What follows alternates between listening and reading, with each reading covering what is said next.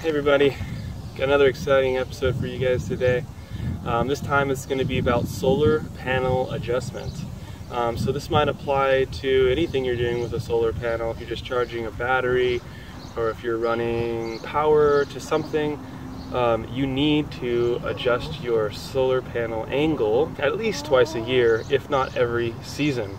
I'm here in San Diego and we get a lot of sun here, and I adjust it 4 times a year just to be safe, because my solar panel is charging a battery that charges my automatic Coop door, and I do not want that to stay closed in the summer. It would be a disaster. If I didn't wake up early enough one day or I was gone, the birds would probably die from the heat in the coop. So I'll be adjusting it. It was kind of cool. I set up a little Gmail calendar, and I have all my notes of what angle do I need to change it to, and I just set up an alert to happen quarterly. So it reminds me, hey, it's April 18th today. It's time to change it to the summer angle, and then it says summer angle. It's really easy to set up. Almost everyone has a Gmail now. In the description, I'll post my notes about how to calculate your solar panel angle, and that's just based on a couple formulas using the latitude that you guys are at. I'm at latitude 32. So today, in order to change the angle, I have a digital angle finder, and you basically place this flat on the solar panel, and if you tilt it, it changes the angle. It's about 20 bucks. It's a really nice tool to have. It's really simple to use, and you can even zero it. So if you wanted to like do something off angle, do some weird cuts with wood or on metal, it's kind of a cool little feature. It even has a magnet on the bottom to stick to metal. So I'm gonna be using this, and then just change the bolts up there, and that adjusts the tilt of the angle. I got this solar panel from a guy off of eBay who designed and sets up all the electrical circuits and the wiring, and he ships it to you. All you got to do is install it, create a door for the piston that moves up and down. So unfortunately I lost a ton of my footage during a certain period of time. I accidentally deleted it, so some of my videos are missing, and one of them was how I built and constructed the solar panel and connected all the wiring and everything. So I just wanted to show you guys that really quickly. So of course my solar panel's up there, and there's a wire that I fed into the coop. Okay, and then that wire is connected to that solar control panel, and what that does, it connects the solar panel to the battery and controls the charging. So here's my automatic door, and it controls that piston. So that charger controller is connected to the battery and that little timer right there. And then I can set up a light sensor, or I can set it up to be on a timer, and it'll open and close when I tell it.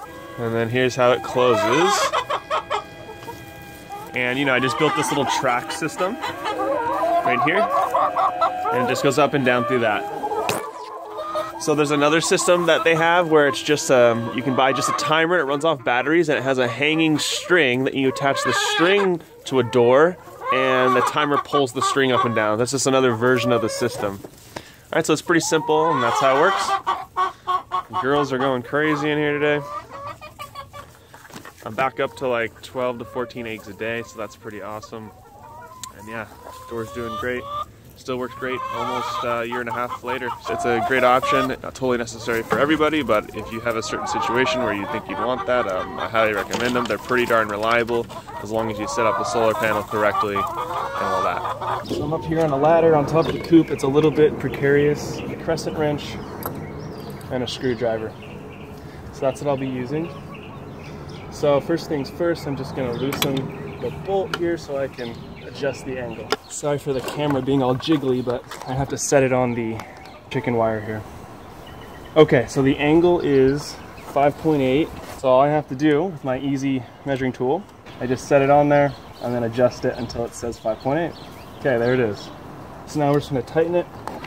And this solar panel, not only is it at the right angle, it is also facing due south. You must do both of these things for the solar panel to operate at maximum charging efficiency.